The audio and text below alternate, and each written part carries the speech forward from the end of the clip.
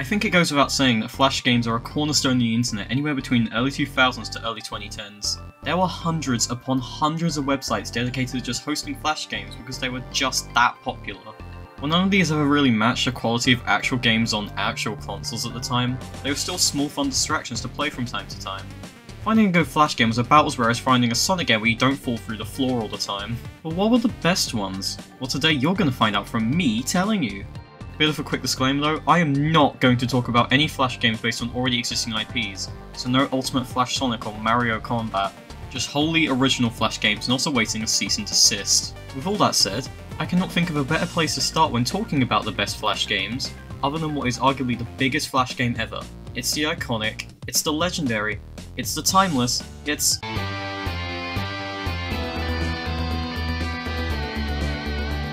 If you know anything about Flash games, you know this game. This isn't just a Flash game, this is THE Flash game. And what do I, a self-proclaimed Flash game scholar, have to say about this game? Nothing much, really. You see, I never played this game, or even watched it when I was younger, because it had blood in it. Blood was scary. So instead of talking about this game, I think it'd be better if I played my gameplay footage where I show my true raw reaction to playing it.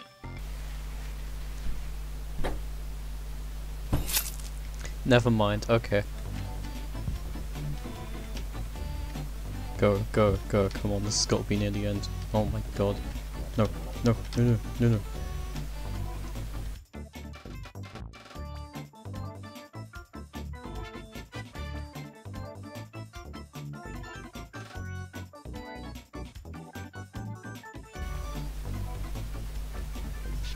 Easy.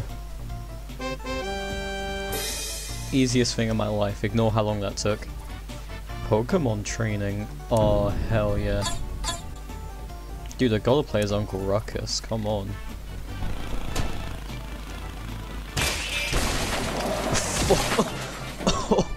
Oh. Let's go, let's go.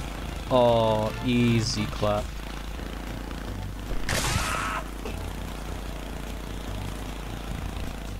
Jigglypuff is coming. Whoa! Hello.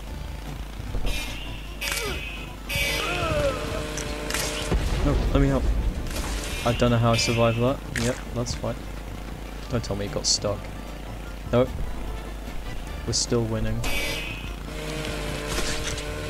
Jesus! Oh, okay. No, we're still going. Okay, maybe not. Ain't these white man Pokemon wonderful? Oh, I'm missing my arms, never mind. Yes, that's fine. Just take it slowly. Take it slowly. Take it slowly. Okay. Oh shit. You can tell when this was made. Is that like meant to be Mewtwo over there? I can only see his hand poking out. Okay, I guess we just leave. Lol, bye. Yep. Not gonna read that. Oh. They got cutscenes and Happy Wheels? That's crazy. Oh shit, Pikachu. Pikachu takes drugs, YouTube funny animation.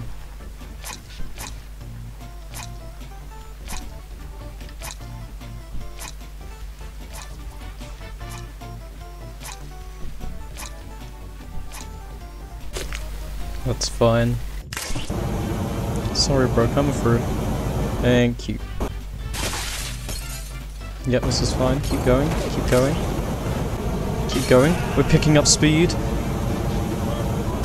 Fucking backwards long jump up those stairs. Kill that guy. Break through those doors. Oh shit, that was Neo from the Matrix, I think. I can't move forward. I'm gonna die. Never mind, we're underwater now. This game immediately sucks. Holy crap, Lois, The Office, like the TV show The Office. How did that not break my neck? Okay. That's fine, we're still hanging on. No, stay upright. Stay upright while we're falling. I beg. Dude. Easy claps. Starving Hobo, well I gotta play that. Oh, it's a 2D platformer. Geometry Dash ain't shit on this. Oh, I need to jump up every step on the ladder individually. This is video games.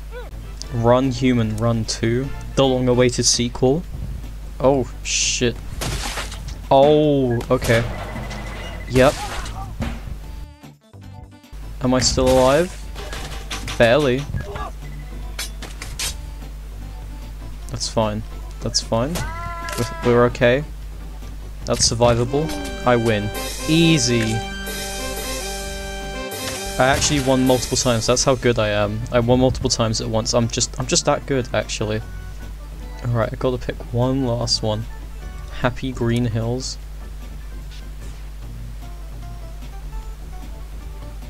Yeah, that makes sense.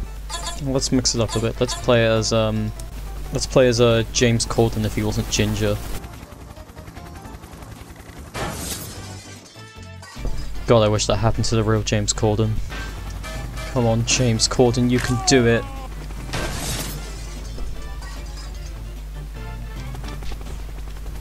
Come on, James Corden, I believe in you.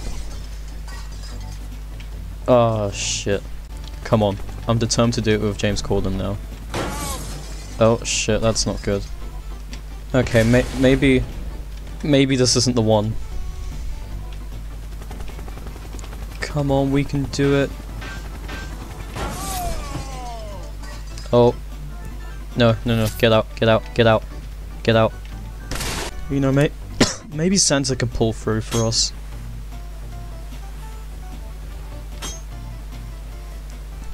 Oh shit, he's got his... That's fine.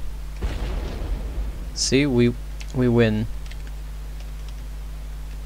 I'm not playing for all that again. Yeah, I feel like the footage speaks for itself, so the game is still fun. It's a simple concept executed well enough with enough goofiness to mask any of the flaws. I can see why this game infested YouTube for a while. Next up, a game I actually played, Bloons Tower Defense 3. Now this was THE game back in the day. The game itself is synonymous with the genre of tower defense to the point where when I was younger I thought Ninja Kiwi invented the genre, which besides just being funny because lol I was dumb, it has been made even funnier to me after I recently found out the term tower defense was copyrighted, meaning Ninja Kiwi could not legally call this game Bloons Tower Defense 3, instead shortening it to BTD3. In this game, you command an army of monkeys along with their military-grade equipment in order to stop a seemingly infinite supply of balloons from making it down a path towards an exit. You want to stop them because it's a video game. Seriously, throughout every single game in this franchise, I don't think they ever give you a reason as to why this actually matters or why the monkeys hate the balloons. You're given money at the start of the game to buy some towers to place down so they can pop balloons, and you get more money to place more towers by popping balloons and completing rounds.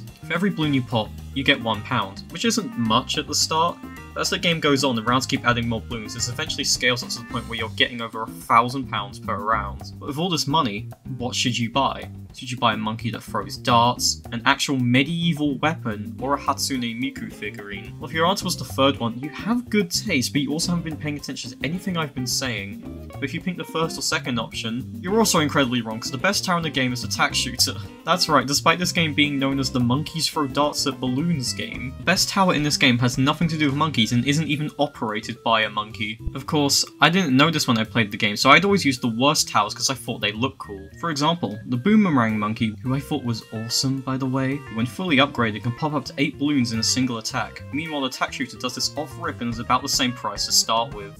Saying that though, I distinctly remember that whenever I played this game, I'd always play on the same map, on the same difficulty, using the exact same strategy. I'd always place the same towers in the same position on the same rounds without fail. The strategy wasn't even good because I'd always just barely win by spamming the road items, which, speaking of, are quite possibly the most fun part about this game. Instead of a permanent tower that pops balloons, you get a temporary item that sits on the track until the end of the round or until they're used up, whichever comes first. These pretty much always lose you money, which may sound terrible until you actually try using them, and they turn this game from mildly challenging to so easy a monkey could beat it. Now if I had to nail down what makes this game so fun to play, it'd have to be the sound effects from popping balloons. It's such a loud, satisfying pop mixed with the crunchiness of Flash to create a sound effect so pleasing to the ear that to this day, it's one of my favourite sound effects of all time. Maybe it's because I'm nostalgic for this game, or maybe it's because I have nearly 500 hours in BTD6 along with all the achievements, so I might just be a little bit sick of it. but I generally prefer the Bloon pop sound from this game to BTD6's. Speaking of BTD6, yes, in case you didn't know, the Bloon series went on to have 3 more games, with the 6th one being a juggernaut of the genre and arguably the single most popular tower defense game ever made. All of that would not be possible if not for this game and the games that came before it though. Overall, this game is a true classic. I like how this upgrade, by the way, it costs about as much as like a week's worth of rent in a London apartment. Ignoring the atrocious lag and genuinely embarrassing hit detection at times, this is an iconic Flash game that pretty much everyone with a passing interest in Flash games knows about. If you're wondering why I didn't choose to talk about the 4th or 5th entries in the series, I didn't play those growing up. In the case of BTD4, maybe that's a good thing. Next up we have Escaping the Prison, a game from the iconic Henry Stickmin series. This game, oh my gosh, this game. I only remember ever coming across this once and having vague memories about it, always thinking of it as that one Flash game where you're a stickman and you break out of prison by crawling into the vents, but then you get caught by falling into an office room full of people on accident. Also not really, because there's that courtroom thing. It doesn't quite have the same ring to it. I only found out later this game was actually from a series, so I of course never played any of them until the remastered collection came out and I remembered they existed. The fact these games were so popular and beloved that a remastered collection of them was able to be released with a price tag immediately tells you they weren't just ordinary Flash games. They were on par with the overall quality of actual video games. Escaping a Prison is a game I can only describe as a point-and-click adventure comedy game, which is a mouthful, but I really don't think anything else describes this game properly. Because while the objective may be to, well, you know, escape the prison, it is infinitely more fun to fail to watch what shenanigans happen to Henry here. Pretty much all the game's jokes rely on slapstick, often aiming to catch you by surprise by subverting your expectations of what you think the choice you pick will do. You know, like how comedy works. Despite how old this game is, the humour still holds up in my opinion, with most of the jokes at bare minimum getting that out of me. Oh no. Go check yourself. What the? The game is extremely short, you can get all the endings in about 10 minutes, but that does not at all detract from this game or its enjoyment factor. So yeah, it is really short, but that short playtime is packed full of a lot of care and love. Check it, even every single fail has a unique bit of text insulting and or making fun of Henry. There's even voice acting. Don't get your hopes up. We've already checked it for anything useful. Okay, I didn't say it was good, but overall, Escaping the Prison is truly a classic Flash game that perfectly accomplishes what it sets out to do. Now those games are all well and good, but what if you wanted a game that let you experience your minimum wage fast food dreams? Well, if you do, you should probably set your goals a little bit higher, man. I mean, come on, that's a little low. But also good news, because the Papa's games are here for you. This is a game where you make a pizza in a pizzeria for customers, and you are graded based on how well you make the food to their specifications along with how quickly you do it. At least it was briefly about that, because shortly after the success of the first game, Flipline Studios just decided to pump these games out like a factory, making sure to keep the same branding as to entice players of the original game. The strategy sounds foolproof until you realise the way they name these games were just the food you are making, with "aria" on the end. So we get such great names as Burgeria or Wingeria. As a kid I thought these were real names of real places. In my defense I was thinking to myself, surely they wouldn't make up these names for these Flash games, these names suck. Still doesn't make me any less stupid, but shut up, okay? I used to play these games on my primary school computers where, no joke, these games would run at about 2 FPS. So if you aren't convinced that kids will play literally anything, they will. I know I've barely talked about the gameplay, but that's because that short explanation I gave earlier is practically everything there is to say. You can sometimes play mini-games after a shift or decorate your restaurant, but the core gameplay loop between all the games basically never changes. Sometimes they'll add more things that customers can order, which is really only going to complicate things if you're blind. I remember really liking these games, but playing them now, I get bored within 20 minutes. However, that's not to discredit these games at all, as I know there are a lot of games out there, you know, like the cooking genre and all that. If I had to play one of them, I'd probably still pick these, honestly. But what if you don't want to cook food using fire, and give customers water to drink? You become the fire and water. Fireboy Watergirl is a 2D co-op puzzle platformer starring... what were their names again? The objective in each stage is to get both Fireboy and Watergirl to their respective exit doors to end the level, with the optional challenge of picking up colour gems corresponding to both characters while solving puzzles and not having a die. The main gimmick of this game being that Fireboy can collect red gems but can't swim in water, whilst Watergirl can collect blue gems but can't swim in lava, and both of them can't enter the sludge. It's an extremely simple concept with a pretty simple gimmick, and there really isn't too much to the games beside that, but there really doesn't need to be. This game doesn't try to be anything more than a good simple puzzle platformer, and especially for a Flash game, it's fantastic. can get genuinely challenging on later stages. I don't mean that this game becomes Kaizo Boy and Bad Design Girl, but you have to actually not be stupid to clear some of these stages. Like I mentioned earlier, this game is co-op, where one player is meant to control Fireboy and another player is meant to control Watergirl with the arrow keys and WASD keys respectively. You don't need to play with two people obviously, but that's not the intended way to play the game, so you're stupid if you don't do it like that. If you don't have someone sitting next to you who you can yell at whenever they die, are you really playing the game?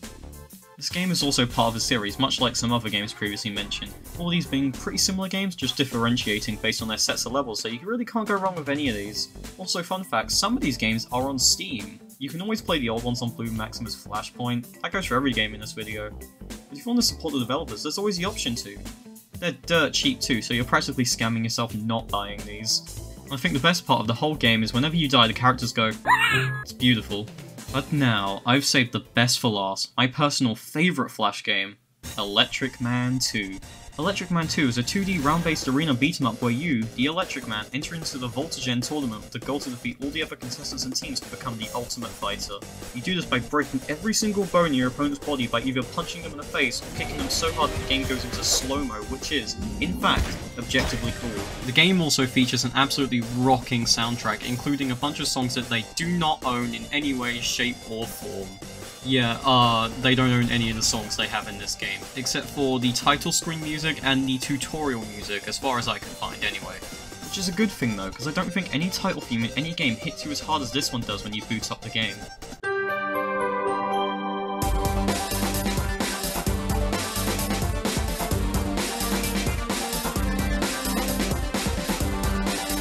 Don't get me wrong, the gameplay is pretty simple, and the best strategy is basically just running left and right spamming the jump kick attacks, but it's almost impossible for enemies to hit you while you're doing this. But since it barely does any damage and enemies can duck this move, it makes the game feel as slow as a Sonic Superstars boss. If you're trash at the game that is, because if you're not a coward you'll maul enemies apart in less than a minute. There's even this one move where you front flip over a guy, grab them by the head and hurl them up into the air. If you don't move out the way when they fall back down they'll hit you and actually hurt you.